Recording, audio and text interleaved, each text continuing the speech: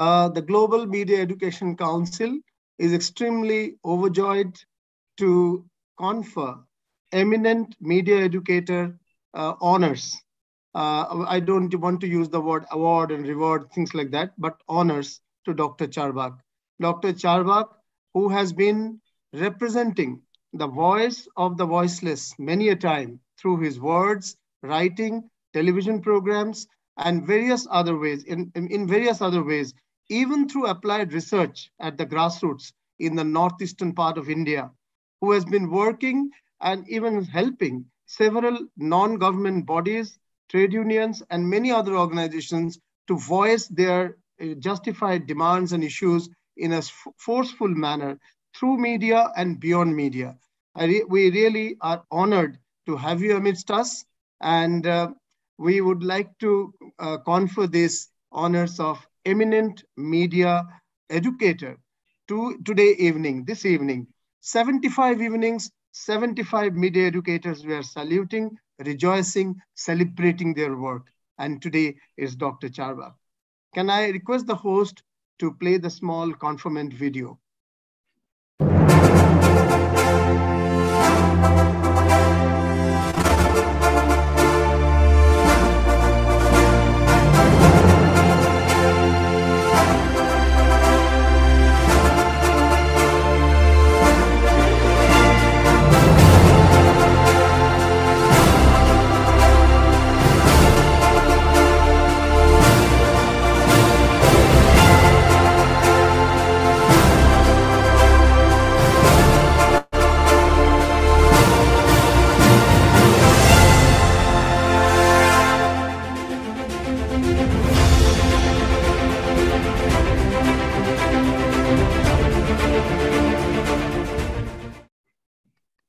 Through this virtual medium, we pay our honors, our respect to you, and a framed certificate signed by the 10 vice presidents from 6 countries of the world who are GMEC vice presidents, and our overall president, Professor KG Suresh, and myself as secretary.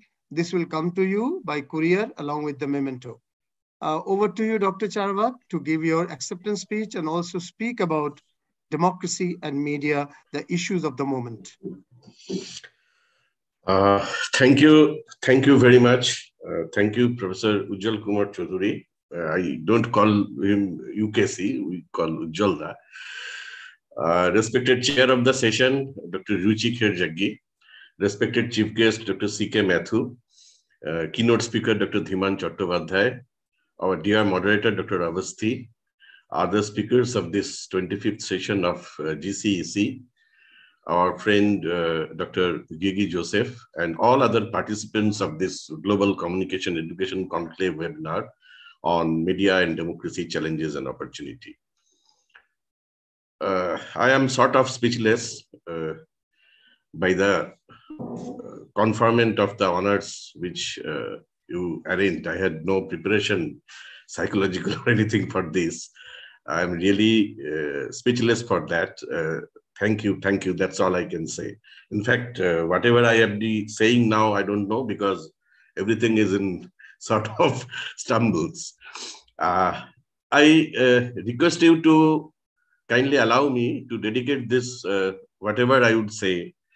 It might be disorganized, but whatever I would say before this distinguished audience, to dedicate this to a young journalist around this place where I walk, who was perhaps going to jail last week on some pretext for writing a piece of editorial this month.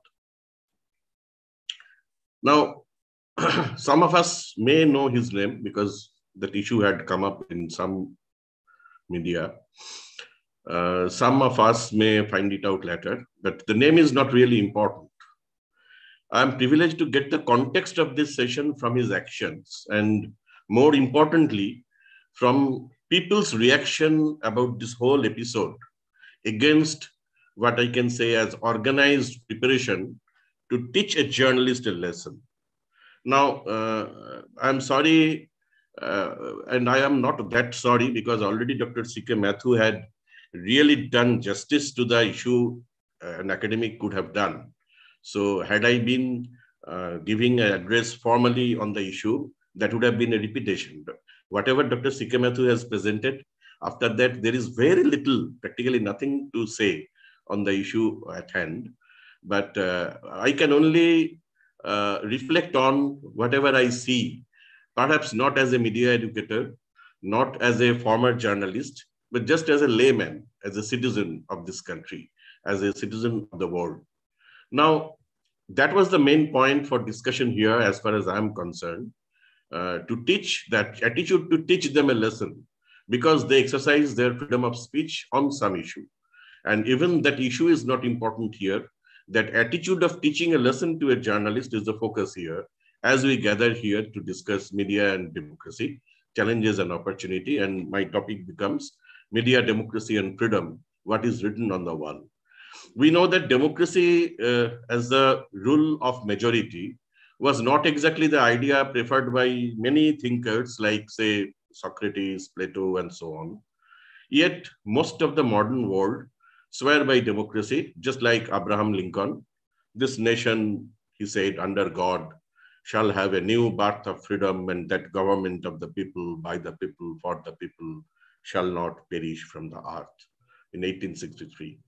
Now, just as robust the idea of democracy may sound apparently, its real face gets that much complicated in real world.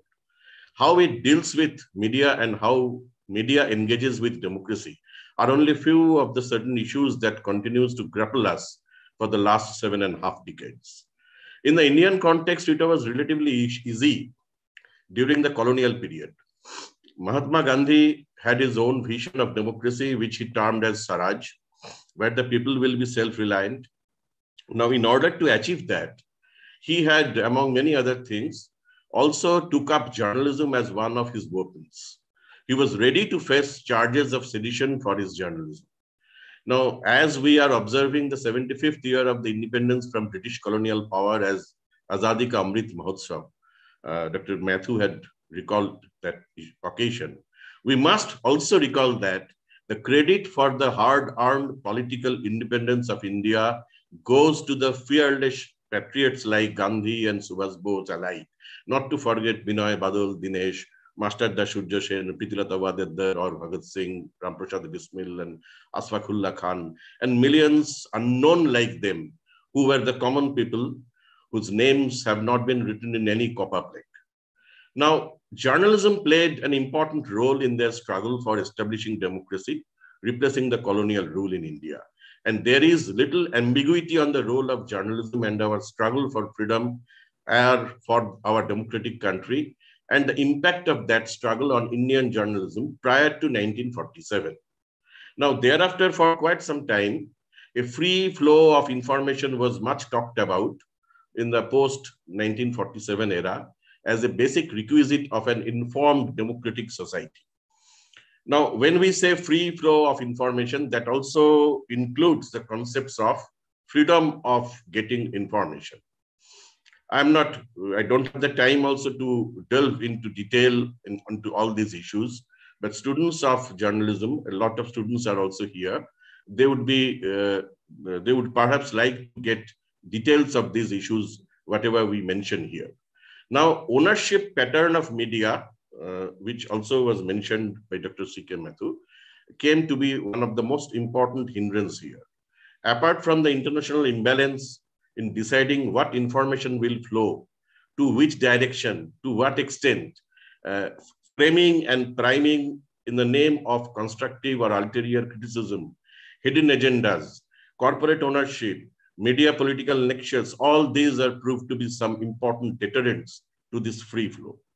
Now, even if that free flow has been more a conceptual notion than a potential reality, a media system free from all sorts of interferences and subtle or open pressure on media has always remained an undeniable reality. More so in today's kind of situation where everybody is very, very in the hobby of lodging an FIR against some journalist or other. Now, freedom of speech remained as mythical as the proverbial Euclidean point, which does not have any dimension, yet it exists and creates further shapes when it starts moving.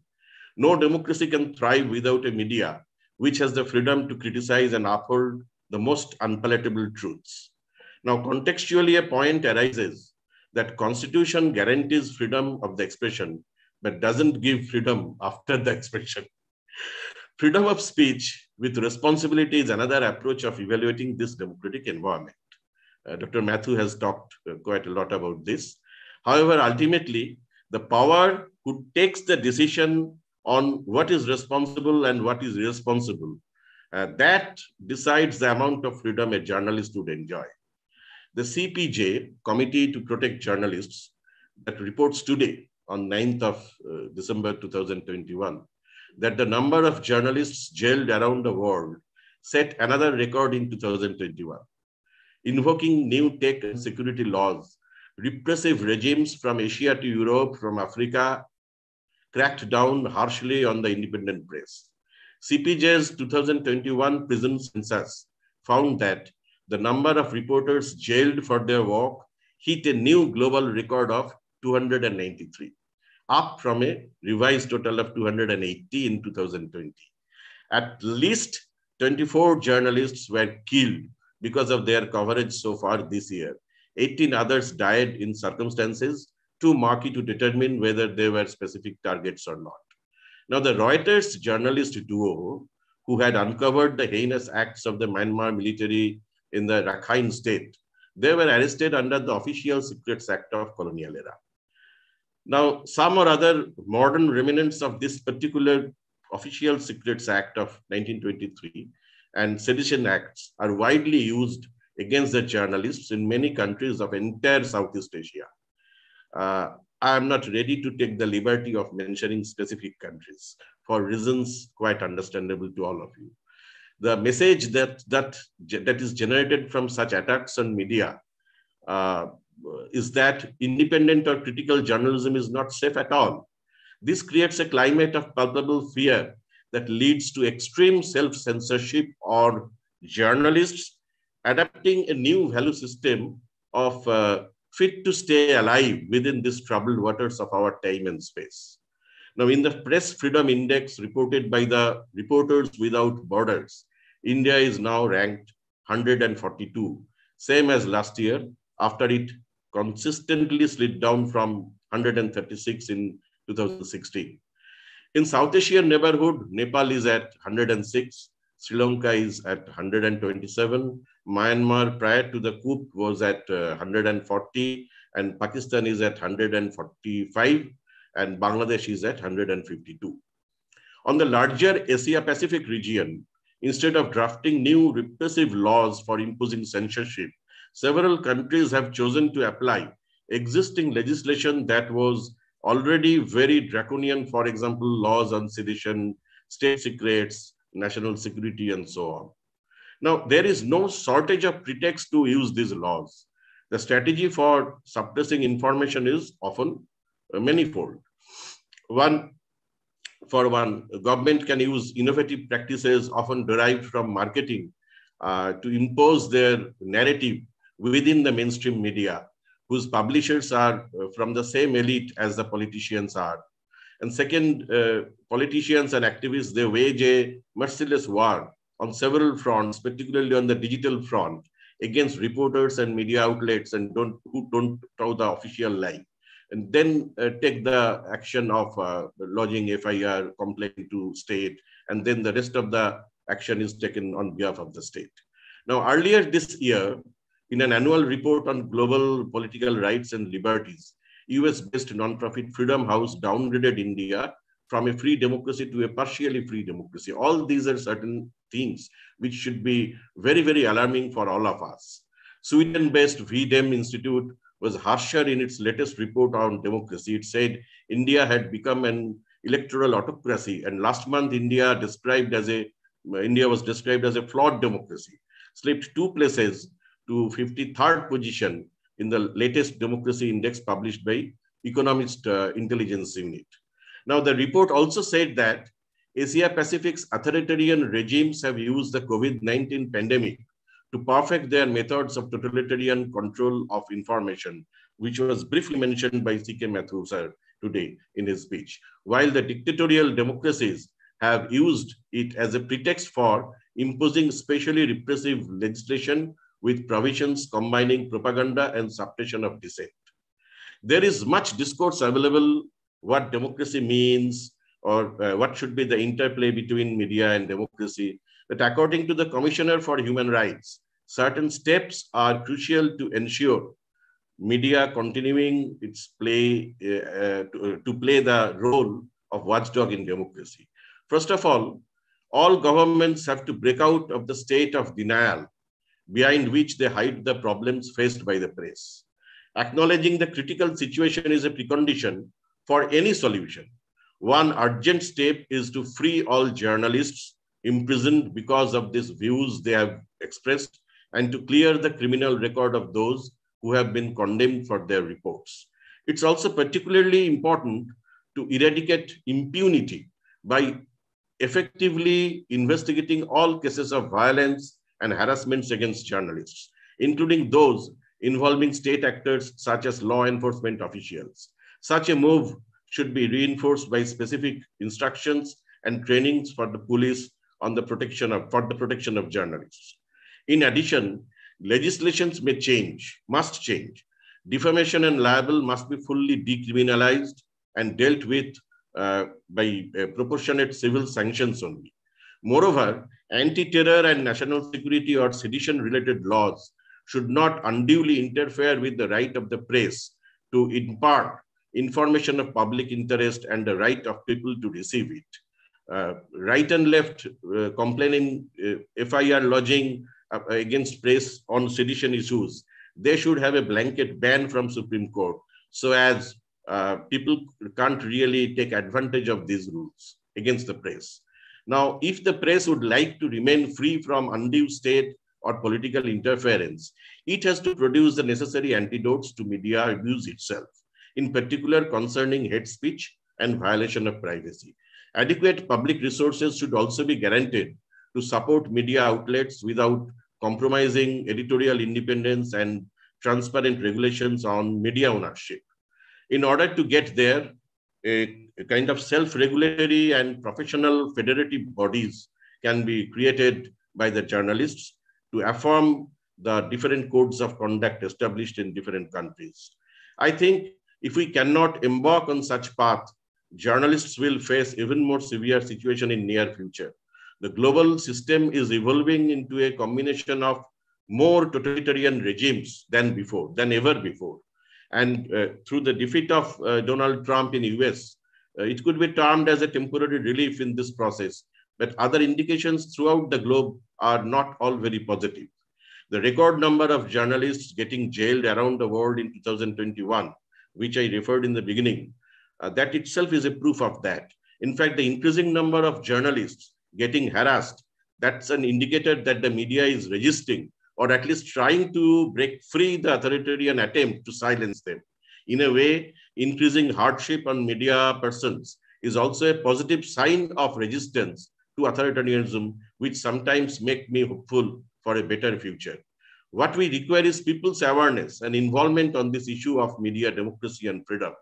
It's my experience also, when people came out on road, they didn't care for 144, and then the state itself always, they restrict itself from taking further action against media. Only awareness and resistance from people can guard the freedom of speech for the media, which in turn can guard the freedom of the people at large. So that's all I had to say. Thank you very much. Thank you all for the great honor bestowed on me.